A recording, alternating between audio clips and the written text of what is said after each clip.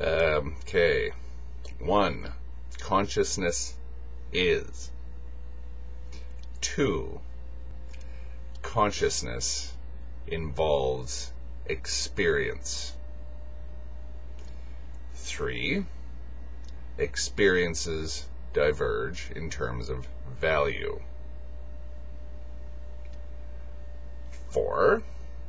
There is a desire for experience of a positive value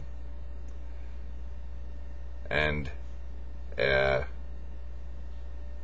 anti-desire or an aversion or whatever for experiences of negative value. 5. Consciousness has the capacity to manipulate the value, positive or negative, of experience. Dynacat loves me, responded with, then rejoice. There are no negative experiences.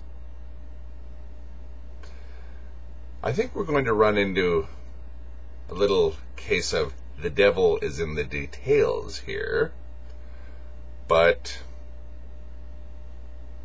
and I'm not sure I would say there are no negative experiences, but it looks to me as though we can gerrymander things, that consciousness itself has the capacity to gerrymander things so that there are more positive than negative, or I shouldn't say more positive than negative experiences, but that overall experience,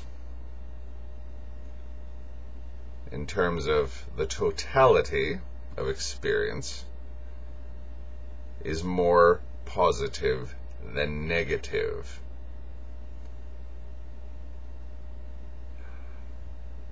I'd love to see where this one goes.